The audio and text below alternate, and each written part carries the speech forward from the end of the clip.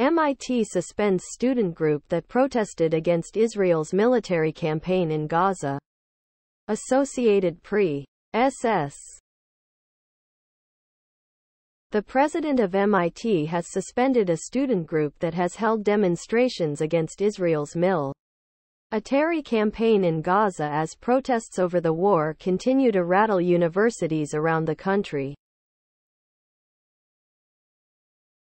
In a video statement Tuesday, Sally Kornbluth said the group, Coalition Against Apartheid or CAA, held a demonstration Monday night without going through the university's permission process required of all groups.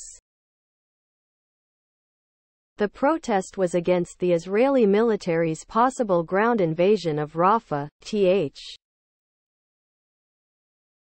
Below are your comments. They've been suspended as a group, having violated the school's policies and procedures. Without going through the university's permission process required of all groups. The school said the suspension has nothing to do with the content of the group's speech. I guess people should be free to call anyone anything, no matter how wrong. The apartheid thing is backwards though.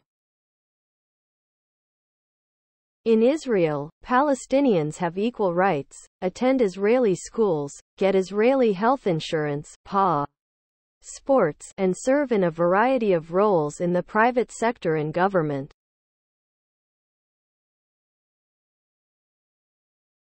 Please subscribe to my channel. And if you like it, please thumbs up.